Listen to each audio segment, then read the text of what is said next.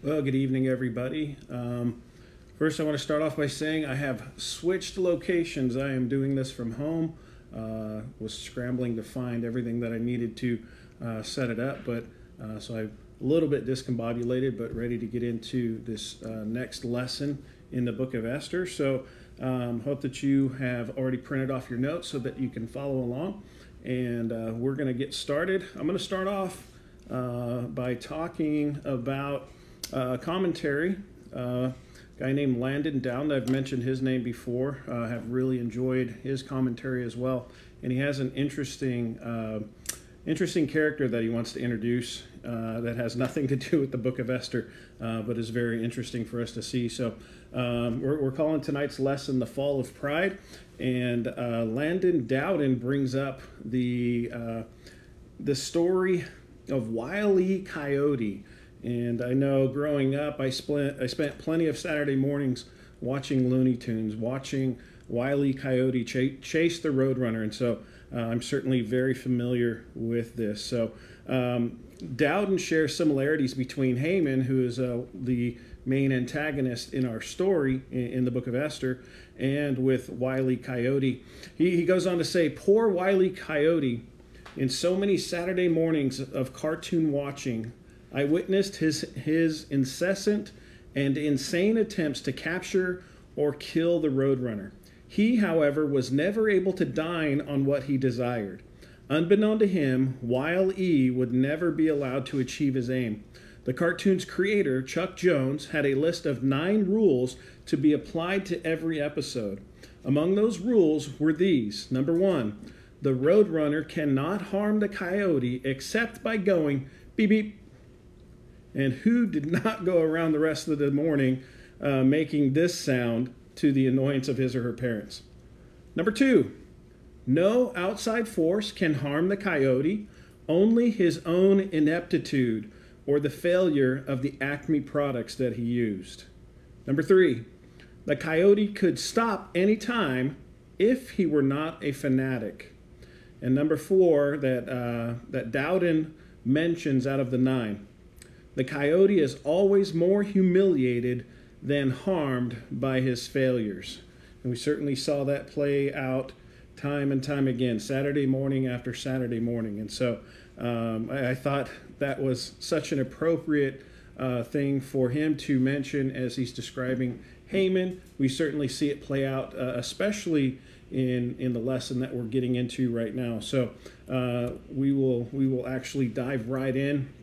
And I would encourage you to pay attention to maybe some of those 4 rules that was in place for Wile E. Coyote, and maybe see how similar they are for Haman as he goes out trying to, well, in this case, he's already tried to do so many different things, and now he's going to, in a way, get what he has coming, some people might say. So turning your Bibles to Esther chapter 6, we're going to finish off with the last verse of chapter 6, and then we're going to go through the entire chapter of chapter 7. So Esther 6:14, it says, while they were yet talking with him, this is talking about Haman's family, his friends, his wife. If you remember, he was pretty despondent after having to lead Mordecai around the city and basically show him honor. So if you remember last week, his friends and family were giving him some bad advice. But while they were yet talking with him, the king's eunuchs arrived and hurried to bring Haman to the feast that Esther had prepared. We've known for the last couple of chapters she had prepared a banquet and had sent the king away with the plans to do a second banquet, and so the time has come for that. Chapter 7, starting in verse 1, it says, so the king and Haman went in to feast with Queen Esther. And on the second day, as they were drinking wine after the feast, the king again said to Esther, what is your wish, Queen Esther? It shall be granted you. And what is your request? Even to the half of my kingdom, it shall be fulfilled. So again, we go back to this theme that we saw back in chapter 5 as we were going through and As Esther was putting her plan into motion, she had approached the king from afar, entering into the inner court, certainly at great peril for herself, knowing that she really shouldn't do that without being invited. She is spared by the king, and she puts this plan into motion. So pretty interesting chain of events. So again, you have that first banquet. She's very, very tactful in approaching the king at first, and prepares this banquet, and really takes to serving the king, serving Haman, almost like buttering him up in a way. And then we have the interlude that we saw in most of chapter 6 with the dream that the king has, sleepless night that the king has, and then he rediscovers Mordecai's bravery in saving him from a plot, and what goes on from there. So interesting stuff there. Let's go back to the PowerPoint. So as we begin talking about this second banquet and looking at some of the details that we find in there, again, it says in verse 14 that we just read, immediately following Haman's interaction with his wife and friends, where he was warned of impending destruction. Remember that his wife, who in chapter 5 had said that he would go on to great things, and at the end of chapter 6 says if Mordecai has been elevated, Haman will fall, and we're going to see that play out in this chapter. On the second day, and I just wanted to make sure, depending on the translation that you're reading, this may seem a bit out of place, and so I just wanted to mention it real quick. It's one of those things. Remember that Esther had done a banquet, the first banquet, and then the request at the end of that banquet was for them to come back the next day, the second day. And so again, this is just referring back to that thing. It's connecting the plan together with what's actually happening. So this isn't a second day of feasting like we saw play out in chapter 1. This is just more detail talking about the second day. And then again, it seems like this is played out so many times over the last couple of chapters. It's almost to the point where you get tired of hearing this. But again, you have the king asking Esther, "Hey, what do you want?"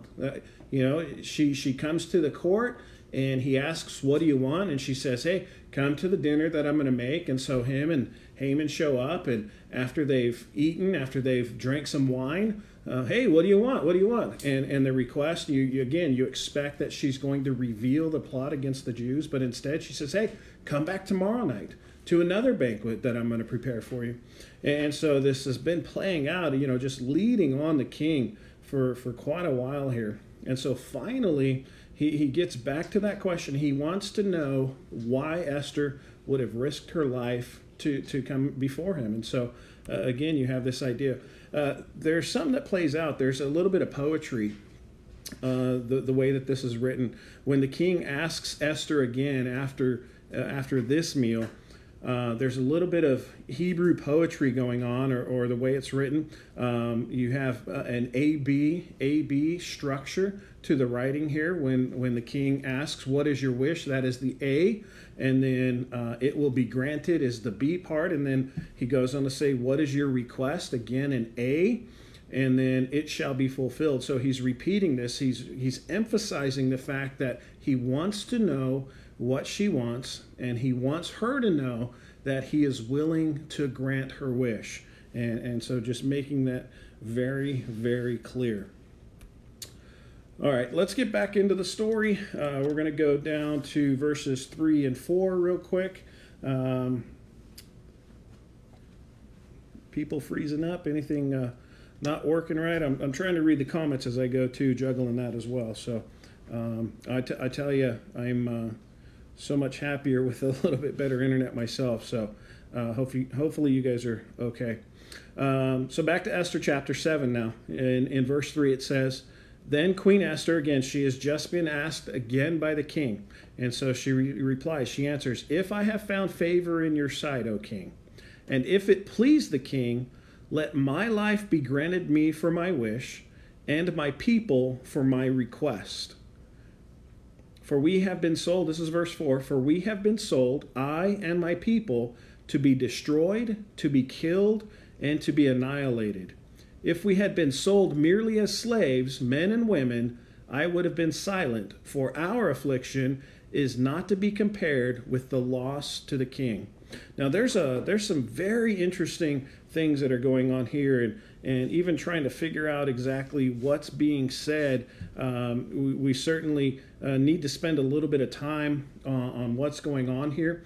And so what we find, let's first spend some time with verse 3 there. As Esther is talking about, again, she's using this language, and we've pointed this out week after week, how important it was for Esther to find favor, to be pleasing. Remember, early on, she is described as being very beautiful. She is being described as somebody that is obedient to Mordecai, and that type of attitude is pleasing to the king. And so this is played out for most of what we have seen out of Esther in this book. And so, again, she goes back to that mantra. She goes back to that same attitude here. And so, finally, we get to the point where she is ready to make her request. And she starts off with some pleasantries. And so, simply, she says, if I have found favor. And she also says, if it pleases the king. Again, she is seeking his favor. She is seeking, wanting to make sure that what she requests, what she is wanting, the fact that he is willing to grant a wish is going to please him. He is doing it because it pleases him to do this thing for the queen. And so, again, there's another poetic structure to this, by the way.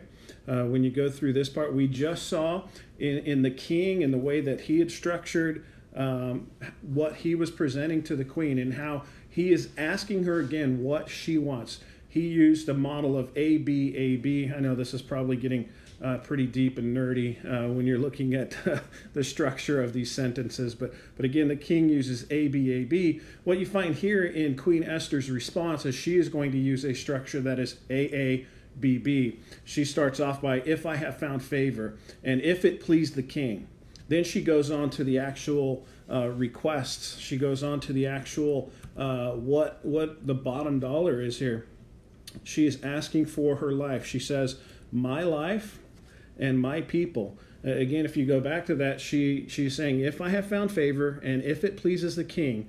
She's asking for her life because she recognizes that under the decree that Haman had crafted, that she was facing certain destruction. So she is asking for her life, but she is going way beyond that, and she is asking for the lives of her people as well. Landon Dowden, he says that Esther's opportunity to present her request is one more attempt to persuade the king to act. And again, the author portrays Ahasuerus. I know a lot of people want me to pronounce it a different way, so there's another way to pronounce the king's name. Ahasuerus as tossed about by the whims of whoever has his attention. And this is going to play out in this chapter. Remember that we've talked many, many times about the fact that anything that the king was doing in this book, from chapter 1, when Vashti refuses to do what he tells her, he seeks advice. He calls together his advisors to find out what needs to be done. In chapter 2, when it comes time to find a new queen, he seeks advice from young men around him. Hey, how should I handle this? And so constantly we have seen that he is indecisive. We have seen that he is dependent on advisors. And so in a way, this plays out again as he is asking Esther what she wants. He is waiting to be influenced by her request. And so again, that character, I don't know if you'd call it a character flaw or not, but it certainly has presented itself as a problem throughout this book for the king. So again, you have this interaction that he is having, and she finally asks for her life and for the lives of her people. She is trying to influence the king to make a decision. She goes on in verse 4, as we look at that, she goes on to talk about exactly what has transpired, what has happened that is so important that she has to deal with this. And so first, she points out that the people were sold to be destroyed. She wants to make it clear to the king that that the threat is very serious. It's not something that, hey, somebody stole my lunch money. No, it's much more serious than this. The people, her and her people were sold to be destroyed, to be annihilated, to be killed. As a matter of fact, she uses exact language that Haman used in crafting that decree that condemned the Jewish people. And so, I almost get a sense that as she is using this exact language, I wonder to myself, does Haman, who is right there, does he start to get an inkling of what's going on? Does he start to recognize what's happening, or is he completely oblivious? That would be an interesting thing to maybe be in the room and see what's going on. Here's a difficult one to deal with, by the way. Esther goes on to talk about the seriousness of the situation, and she mentions that if it was merely because her people were going to be sold into slavery, she would not have bothered the king. Now, certainly we can understand it as we look at the two possibilities. The possibility of a people group becoming slaves or them being completely destroyed, killed, annihilated. There's a difference. There's a huge difference. And so Esther is right in pointing out that this is a serious threat that her people face. And so she is coming to the king because, in just a few months' time when this decree is supposed to take place, these people are supposed to be killed. These people are supposed to be completely wiped out. There's no going back. And so she had mentioned that if maybe they had been sold into slavery, maybe she says that she wouldn't have bothered the king about it. And she mentions this idea of wealth.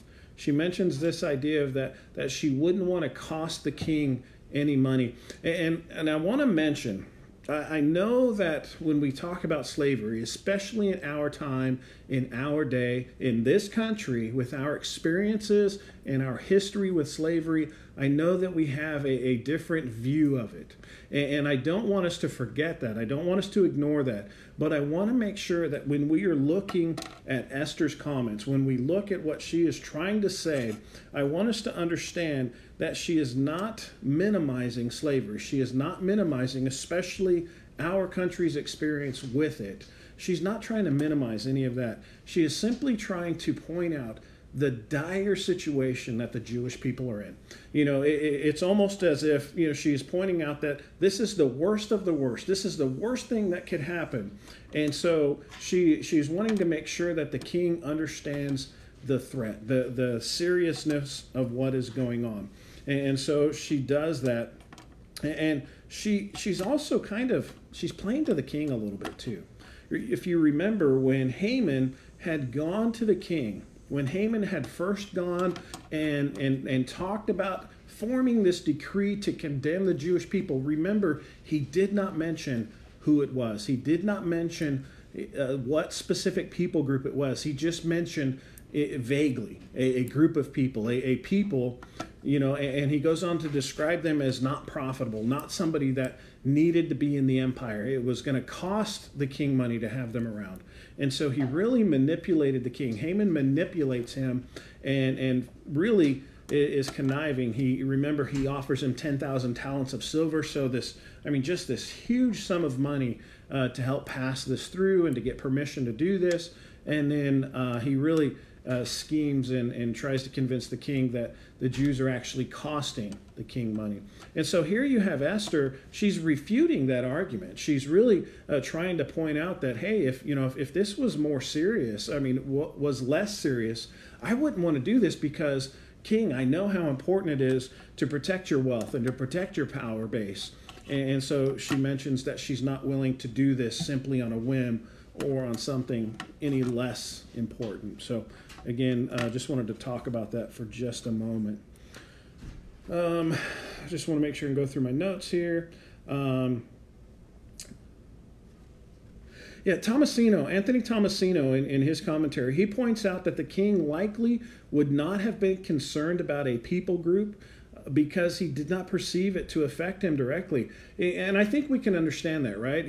There's so many people that, we have commercials on TV nowadays. We've all seen the animal commercials, the dogs, the sad, it's sad music, and it's just the worst conditions, and so it's really tugging at your heartstrings. We've all seen the commercials for the poor and the hungry, especially these different ministries that serve in Africa, and so we've seen so much of that stuff, and we understand that the reason that they have those commercials, the reason they have those pictures and those videos is because they want people to see what's going on. They want people to be able to identify with the issue. And so what you have here, Thomasino is trying to point out when it comes to the king, Haman has crafted this decree to condemn the Jewish people. And it's likely that the king isn't going to have a care in the world. He's not going to know who the people are. He's not going to realize that he has any direct connections to these people. So he's carefree. He doesn't mind. It's not going to affect him directly. But what you find out happens, what you see here, especially the second banquet, when Esther begins to confront and to address the real issue, Thomasino goes on to say, even though, so it has not directly affected the king, at least he's perceived that to be the way. Now Esther connects the threat against the Jews to herself, identifying as a Jew for the first time to the king, and thereby making the threat against the Jews personal to the king as a threat against his queen. And so again, that's an important point. I really appreciated that commentary pointing that out. Again, this guy's completely oblivious. He's in the palace. He really doesn't have to deal with the day-to-day stuff. And all of a sudden, this threat against the Jews becomes real because his wife is Jewish. His wife is threatened by this. So he has to use great care in that. All right. I want to read a quote to you from Anthony Thomasino. I know I quote him a lot. But this goes back to this idea that we talked about when it came to Esther's comment about slavery and affecting the king's wealth. Thomasino, he says, the financial loss would represent the lost income from taxation as well as services that the Jews might provide. Haman had argued that the king should not put up with the Jews because they were not profitable. Esther argues here that the loss of the Jews will represent a financial blow to the king that Haman has not adequately compensated. In a way, what Thomasino is saying here is that Haman has swindled the king. Haman paid 10,000 talents, and that's a ton of money. Quite literally, that's a lot of money. But when you consider the effects that the Jews are going to have on the economy of Persia at that time, I mean, it's small. It's really, it doesn't even compare. And so, again, I think that's an important point when you get into the details and see exactly what Haman was doing here. All right, let's move on. We're going to have a lot of questions in the rest of the lesson tonight. So I'm hoping that you guys have your typing fingers loosened up. I hope that you're ready to answer some of these as we go through. It looks like we're having really good luck with the internet. So again, I hope that we can get through this and have some interaction here. I know I've been talking a lot. All right, Esther chapter 7, verse 5 now. It says, then King, Phil, I did it once and now I can't remember. Ahasuerus, then King Ahasuerus said to Queen Esther, who is he and where is he who has dared to do this? So instantly, Esther is finally revealing the plot, but she hasn't pointed out who. And it's an interesting interaction here, and I think there's some interesting things for us to see here. But the king says to Esther, who is he? Where is he? Who has dared to do this? He is seeing the threat. It has become personal to him, and he needs to deal with it. So the question, who is he? Well, the first thing he's asking, who sold the Jews to be destroyed? Who is the one responsible for this? And the king, what I sense here is that the king, his sense of justice has been aroused. He is recognizing this horrible plot. He's recognizing this horrible thing that's about to take place. And so he's mad. He wants to do something about this. And so he has his sense of justice is stirred up, and he wants to go do something about it. And it should remind us of the story, much like King David was incensed. Remember how angry King David got when Nathan comes and tells him a story about a rich man stealing from a poor man, and how horrible that was, and how angry King David got. It's similar here. The king, he is having his emotions stirred up, and he wants to do something about it. All right, so I think that those are some important things for us to recognize in the king. Now, before we get on to verse 6, I think it's interesting that really the king kind of gets a free pass, doesn't he? I want to know, I'm wondering, why isn't the king implicated? And this is one I'd love for you guys to comment on Facebook as you're watching. What is a reason why the king is not implicated in this? And the reason I bring that up is because simply remember that Haman goes to the king. He makes a case, hey, there's this group of people. They're no good for you. Give me permission. I'll pay you 10,000 talents of silver. He gives, the king gives Haman his signet ring. He gives him permission to go and craft this decree. So although the king did not directly do this, he's still responsible. And so again, I'm curious as to why would the king not be implicated in this? I'm kind of stalling a little bit, hoping somebody might have a comment that we can have. Tony has asked the same question. Yep, it's a good question to ask. Yeah, absolutely. Anybody else before we move on and maybe address this a little bit? All right. We will come back to this then. Feel free to comment. Hopefully I will see it and come back to it. But let's go back and read verse 6 now, and let's see what Esther has to say as she finally reveals what's going on. So again, the king is asked in verse 5, who is it? Who is he and where is he? And Esther said, a foe and enemy. This wicked Haman. And I could just imagine the scene. I don't know if you do this as you're reading. Maybe you have, the scene plays out in your mind as you're reading. But I think it's interesting that she's walking around and it's almost like this dramatic play, right? She's walking around and this wicked Haman, as she points out dramatically to the man that has crafted this scheme. And immediately after she says this, verse 6 says, then Haman was terrified before the king and the queen. Well, of course, he should be terrified, right?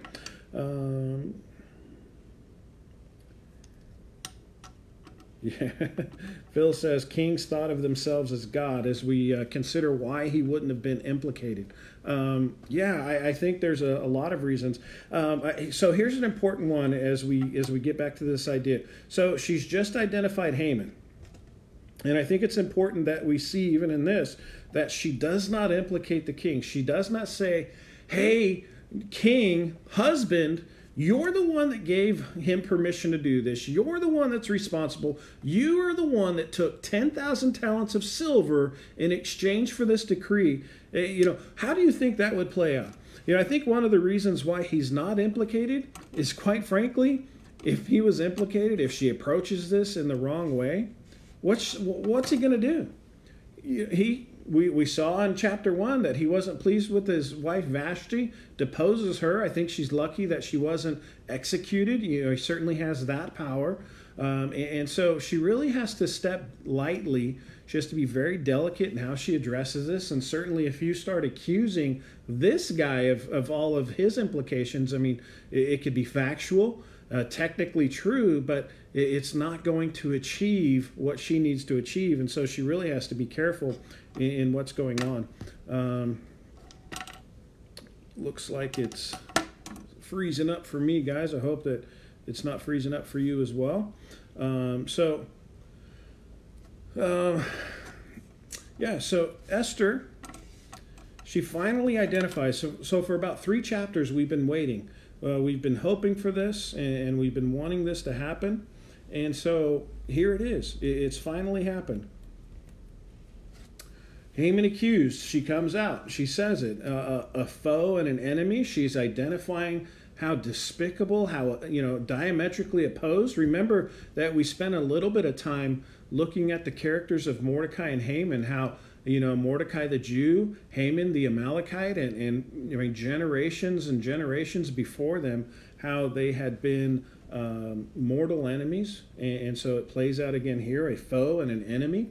This wicked Haman finally to the point where she directly points out the guy, just like that courtroom scene you've seen on so many movies. Him right here, this wicked Haman. It's finally out in the open. And of course, the result of that is Haman is absolutely terrified.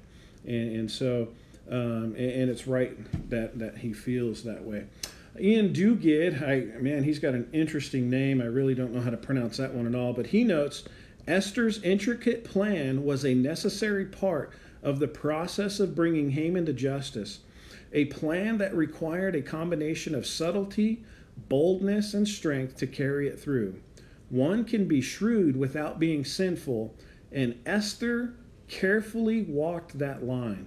Now, I think that's a great comment that he's making, especially as we look at this whole scene as a whole. I think we do need to use caution, though, as we see how this all plays out, because I think that there are some things that are a little questionable, and I've actually got it on here, so we'll see that in just a minute. All right. Getting back to Esther chapter 7, verse 7 this time. I know we're going a verse at a time, but I wanted to make sure that we were able to cover enough of the detail here. So verse 7. Now this is after Esther has finally pointed out Haman as the culprit. And the king arose in his wrath from the wine drinking and went into the palace garden. But Haman stayed to beg for his life from Queen Esther, for he saw that harm was determined against him by the king.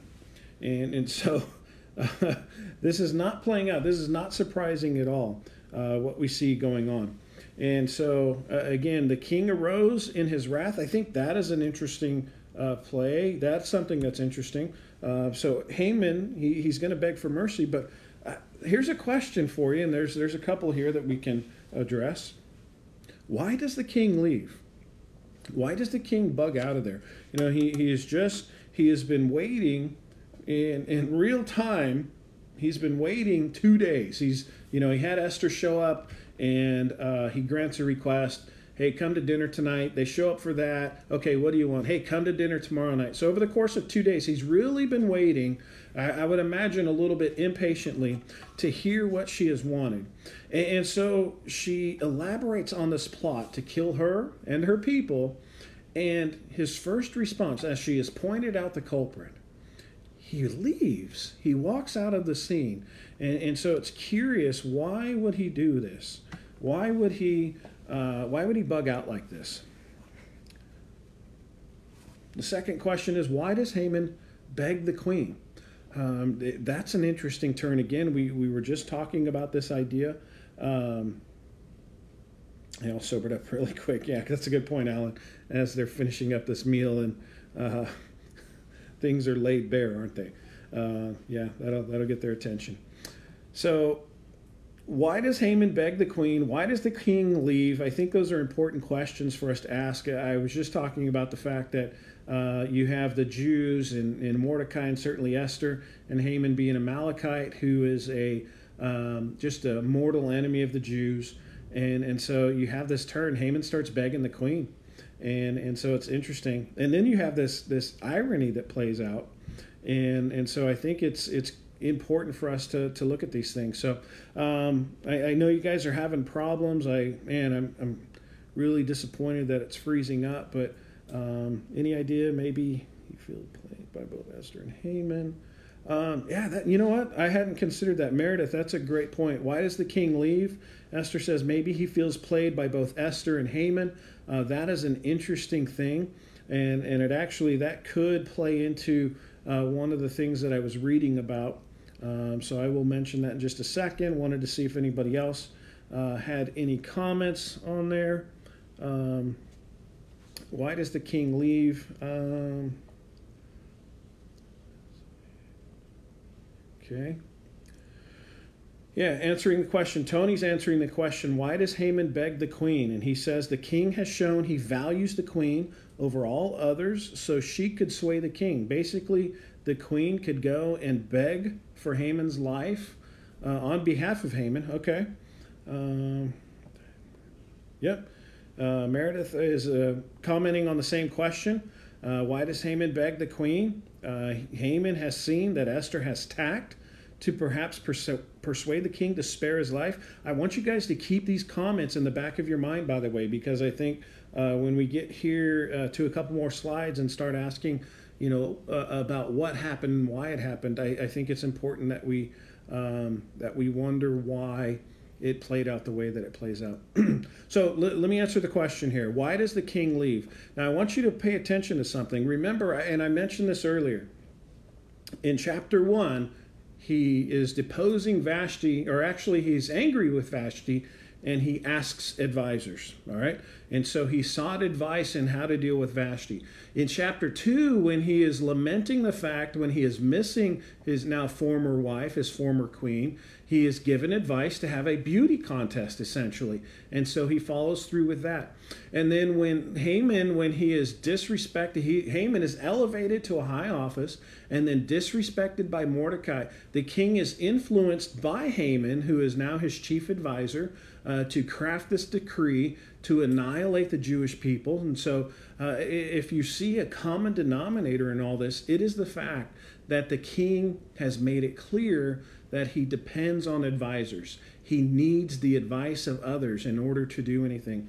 And so there's a lot of the commentaries that I read were speculating that the king steps away simply because he would normally seek advice and he has no one that he has available to advise him. His chief advisor has just been accused of wanting to kill his wife and his queen.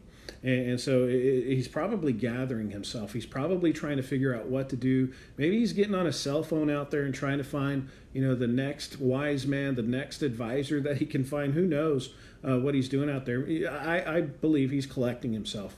I think it's a lot to take. He has really opened himself up to be influenced by Esther. And so this is where I think the comment that he doesn't know what to make of both of them, I think that really plays into it, because he depends so much on Haman as an advisor, and he really wanted to please his wife, and so he's caught in the middle. Just reading some comments here. The other question, why does Haman beg the queen? And I think you guys you've hit it on the head. Absolutely, he is looking for her to now influence the king. Certainly, it says it in verse 7 that he recognizes that the king means to eliminate him, means to execute him. He knows that he cannot approach the king. He has no ability to go and influence the king anymore. And so he turns to the queen and tries to get her to influence, or her to speak on behalf of Haman, so that maybe he can be spared.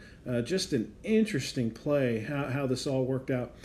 So here's something interesting. We've got to verse 7, and I wanted to point something out. This is something that hopefully, if you were sharp and you're looking, that both Esther and Haman have a similar experience in this chapter.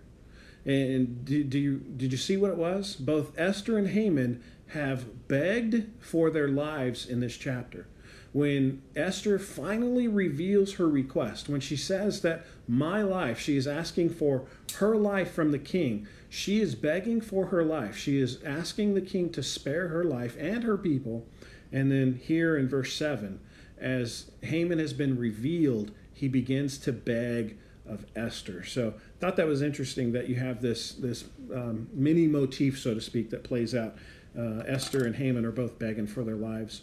Landon Dowden, he says that Haman was pleading for mercy, and this is an interesting, certainly his character. He is pleading for mercy, though he had been unwilling to extend any. He had not been willing to give anybody any mercy, and here he is begging for mercy. All right, so let's go on to verse 8. Hopefully everything's working well. We're keeping up with everybody here. So Esther 7, verse 8. This is after the king has departed, and Haman is begging the queen for some support. It says, "And the king returned from the palace garden to the place where they were drinking wine." They had been previously drinking wine, "as Haman was falling on the couch where Esther was. And the king said, 'Will he even assault the queen in my presence, in my own house?' As the word left the mouth of the king, they covered Haman's face," and they being the attendants, the eunuchs that would be there for the king and the queen. And so, man, he comes back and sees the scene play out. It's pretty interesting. Okay, so here's the moral dilemma. Here's the questions that I have, and we'll play into this just a little bit deeper here in the next slide as well. So here you have, we understand in verse 7 that Haman now approaches Esther. He is begging for his life, essentially, begging for mercy from her, wanting her to influence the king on his behalf. And the king walks in, and he sees Haman, and it appears that Haman is falling onto this couch. Maybe he is physically grabbing Esther, trying to get her to ask for mercy on his behalf. We don't know for sure. It doesn't give us a lot of detail. But the question is he begging at this point when the king comes back, or is he assaulting the queen, as the king accuses him of? And so you have the king returns and sees Haman doing this thing. And so the question is, what is Haman actually doing? What is he? Is he actually assaulting? Is he just begging? He knows that he's facing death. He knows that execution is the next step in his life, and he's just going to do everything that he can to try and preserve his life. Or is he actually assaulting the queen? Has he been enraged all over again and wants to take her life, do bad things to her, as the king supposes he's doing? And so finally, the last question on the slide here: what does it mean that they covered Haman's face? What does it mean that they covered Haman's face? There's a couple of things we will look at here in just a minute. So let me read through some of the notes here. Again, is this a misunderstanding on the king's part? As we are going through here and we're trying to understand and get a sense of what is going on, is the king being upstanding in this? Tony says that Haman is likely begging, blubbering. He is really doing everything he can to save his life. Not that one. So there's several commentaries, and I want to point this out. So Anthony Tomasino, in his commentary, he points out that Haman's actions in seeking the favor of the queen, in begging for mercy of the queen, probably broke protocol. Perhaps by throwing himself on the queen to beg for mercy, or by merely being too close to her. And there's some evidence that from several ancient Near East cultures that show coming within 7 paces of a member of a king's harem was a capital crime. And so this may be something that's playing out. He got too close to the queen. He's in big trouble. There's also speculation. Again, we don't know if he's actually trying to assault the queen or not. I'm telling, from my opinion, I don't think that he is assaulting the queen. I think that he is doing everything that he possibly can to beg for his life. You know, he's wanting to receive mercy, and so he's getting too close. He's very, very adamant, blubbering, as Tony says, really wanting to go and save his own life. Whoops. So there's this other side of things that I wanted to talk about here. And it was the last question on the slide. What does it mean that they covered Haman's face? Phil Wood says they put a bag over his head. Well, the actual act, yeah, that's what they're doing. They're putting a bag over his head.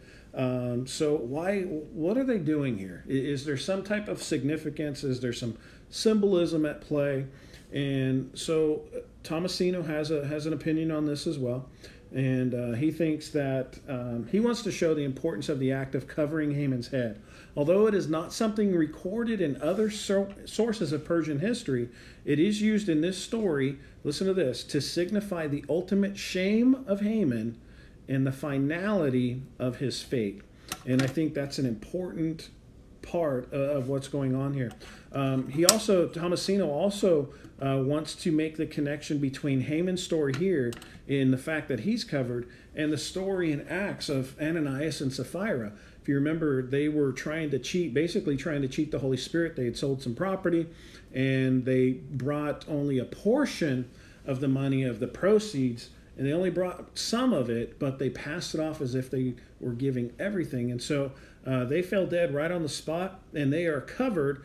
And again, it's this idea of covering up their shame, and there's a finality to it. So there were some similarities in that I thought was interesting. But again, I think ultimately, go back to chapter 6 when Haman was forced to parade Mordecai through the city. When he's going through here, he is mortified at the end of this. You know, he's finished up doing this horrible thing. He would expect this honor to go to himself, and instead he has to do this for Mordecai. And so you remember, when he goes home, he covers his head. And again, that is a sign of shame and humiliation. And so it goes, you have this play out again in chapter 7, although this time it's going to be much, much worse for him. Absolutely, Meredith, yes, they are marking him for death. I think that is exactly right. All right. Morally questionable. So this is what I wanted to have a conversation, or at least bring up so you could have the conversation about this. So when we are looking at this, at what just played out, in the fact that Esther has finally identified Haman as the culprit, he's the one that has crafted this scheme to eliminate the Jews. You know, that's all on the up and up. And so the king doesn't know what to do. The king is incensed, he's enraged, he steps out, most likely to collect himself, to think about what to do. And when he comes back, you have Haman that is either way too close to the queen, says, you know, falling over the couch, so maybe he's falling over and onto her. And what does he say? He says, is Haman going to assault the queen in my own house while I'm home? Like, you know, he's building up this case. And so immediately when these words come out of the king's mouth, Haman is covered. They cover his head. And you know, if you've read ahead, maybe you're familiar with the story, you know what's going to happen with Haman. But some commentators, a lot of commentators have a problem with this. They have a problem with what's playing out here. And so they raise concerns about the actions of the actions of the king and the inaction of Esther.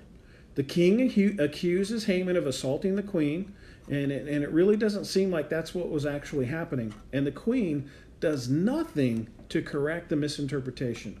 You know, it seems like she has grown by leaps and bounds. She's really coming into her own, especially, you know, with some moral stands that she has taken for the Jewish people. And here you see that she's not willing to do that. She doesn't do anything to preserve his life. And you know, I think a lot of us will feel like, hey, Haman's getting what he has coming to him. And I think we even take delight in this story, in this chapter. You know, this is, it's been building up to this point for quite a while now, and you get to this point, and as you're reading, man, so many of us are just going to be excited, like, yeah, he's finally getting what he has coming to him. And it's understandable. But I think when you look at the Christian ethic, when you look at how we're actually supposed to be, we shouldn't delight in anybody's destruction. You know, we really should be people who are trying to bring people back to reconciliation with God. And so, again, there are a lot of people, a lot of things that I read really had a problem with the king's action here. Certainly, we understand he's not a Christian, he's not a Jew, he doesn't abide by the same religious rules that we do. But certainly Esther is trying to live by these, and so her actions are maybe a little bit more culpable in this. So I thought it was interesting. I wanted to talk about it, wanted to bring it up, and maybe you guys can have a discussion at home about this and talk about what you think. So, you know, basically, is the king making a false accusation in order to achieve his goal of executing Haman? You know, I think that is very possible. Tomasino says it is difficult to reconcile Esther's actions in Esther 7 as righteous. He accuses the queen, this is Tomasino, is accusing the queen of remaining silent when the king accuses Haman of rape or assault at the end of the chapter. The fate of Haman is achieved through scrupulous means, and Thomasino wonders if the ends in this case justify the means. And that's a great point. It's a great question. And really, I think, man, that's real life right there. That is, it really is. It's difficult. It's a hairy situation. How does it really play out? What should be our response? And so I think that's something that we could really spend some time talking about and trying to figure out. All right. We've got a couple more verses left, and then we've got some final thoughts. So I know we need to try and wrap it up here pretty quick. So back to Esther chapter 7, verse 9 and 10. Then Harbona, one of the eunuchs in attendance on the king, said, "Moreover, the gallows that Haman has prepared for Mordecai, whose word saved the king, is standing at Haman's house, 50 cubits high." Remember, we talked about that a couple of weeks ago, or when Haman was building this, 50 cubits high. That's 75 feet. That's taller than a 4-story building. He's building this gallows. He goes on to say, and the king said, "Hang him on that." So they hanged Haman on the gallows that he had prepared for Mordecai. Then the wrath of the king abated. All right. So again, I think it's pretty interesting. I think you know, for the most part, we see it as justified. Again, we see it as Haman got what he had coming, and I think there's some interesting things that we see finally play out. You know, I don't know how many of you this thought just came to my mind. I loved reading Harry Potter books when they were coming out. I know I'm too old for that, but whatever.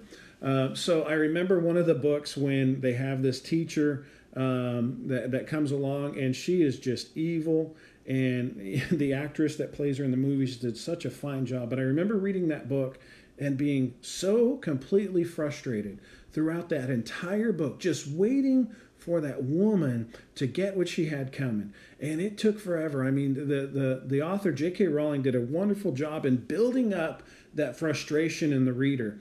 And it took forever, but finally at the end, you have this event that happens. She finally gets what she has coming. It's, basically justice. And there's this relief that happens. And so I think that in this story, you kind of see that same thing play out here.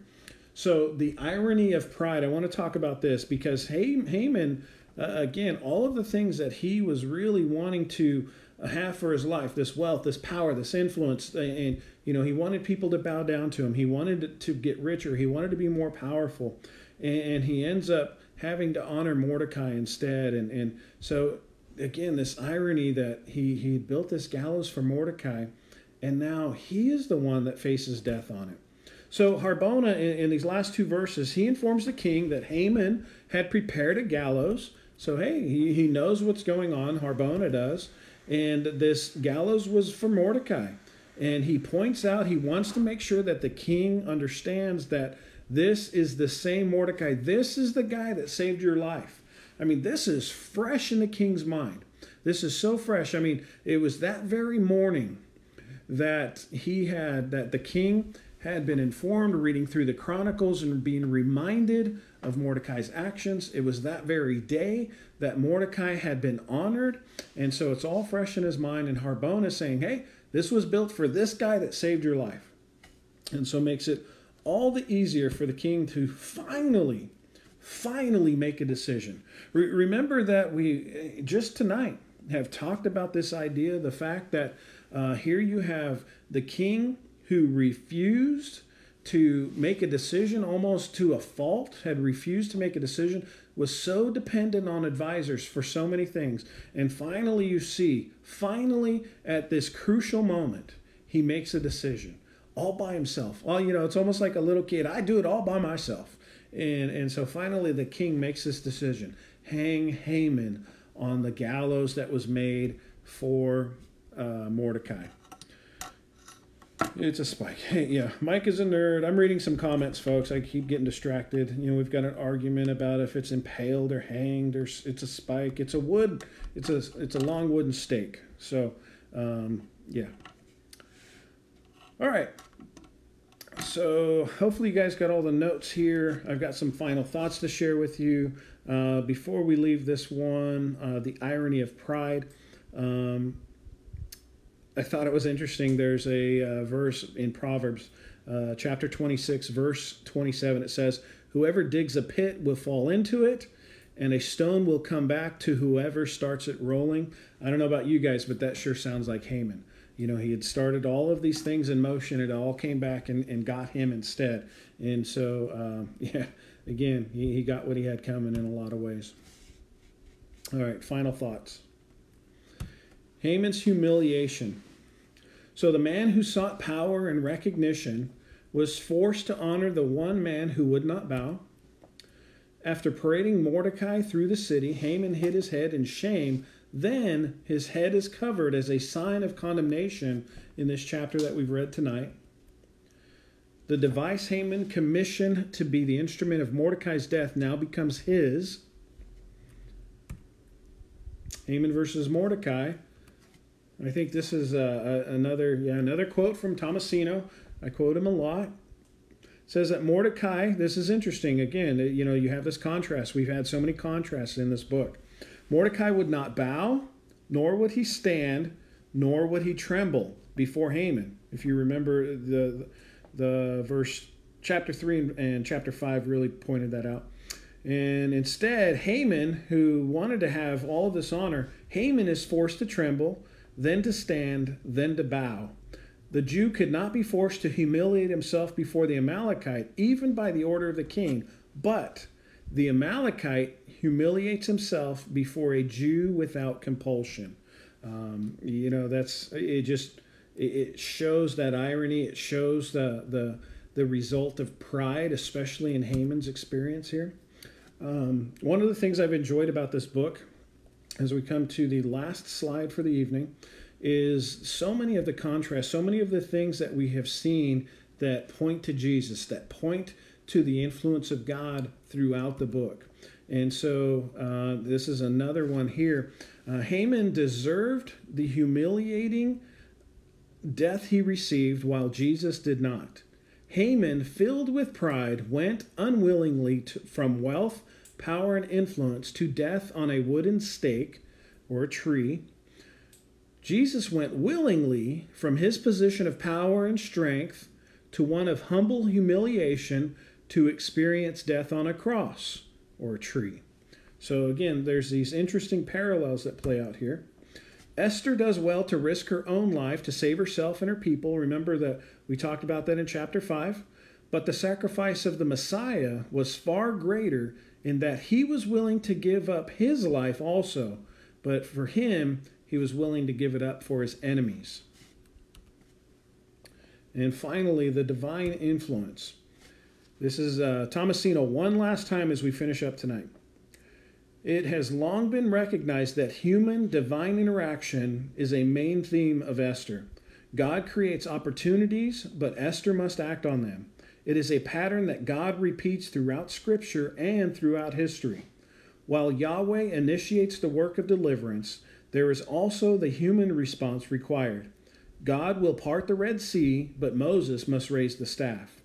God will destroy the walls of Jericho, but the Israelites must blow the horns. God sends Jesus Christ to make the way of salvation, but humanity must still respond by placing faith in him. I think those are some important lessons for us to remember.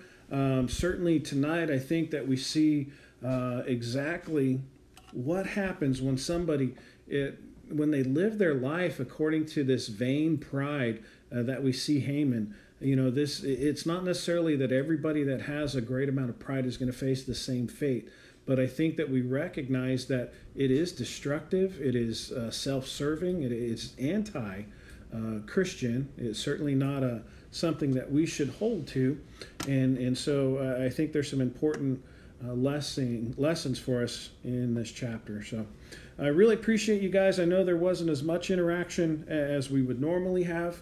And man, I'm really disappointed that we had some issues with the stream tonight, but hope you guys enjoyed this. It really has been enjoyable. I've really liked studying through Esther. I did want to mention we've only got 2 more lessons before we finish this up, and then I'm looking for a Bible book to study to carry on Wednesday nights after that. So if you guys are interested in a specific book that you'd like to study, if you could put that in the comments, just so I could go back and see what you guys are interested in. I have a book in mind. I'm not sure it's the most appropriate for where we're at right now. It could take a long time too, but I would love to hear what you guys have to say. So really appreciate it, and we're going to close in a word of prayer, and then we're going to be dismissed. Father, we come to you tonight. We're so grateful, Lord, for your presence. And Lord, we're so grateful for the things and how you orchestrated the events in this book, Lord, and influenced so many things for your people. Father, I just pray that you would convict us, Lord, that you would be in our hearts and just point out the times where maybe we're letting our own pride just take too much of us, just influence us too much, Lord. I just pray that we would be reminded to turn our faces back to you. And Lord, I just pray that we would trust in you and that we would depend on your guidance, your word. And Lord, we just ask that you would do that for us. Lord, I just ask that you would bless the homes that make up this church, Lord, this greater church family. And Lord, I just pray that you would give us patience, Lord, as we wait on getting back to normal, Father. I just pray that we won't rush back and we won't get too frustrated by it. Lord, we thank you and we are so grateful. In Jesus' name we pray. Amen. Hope you guys have a great week. We will see you Sunday morning at 10:30. Have a great rest of the week.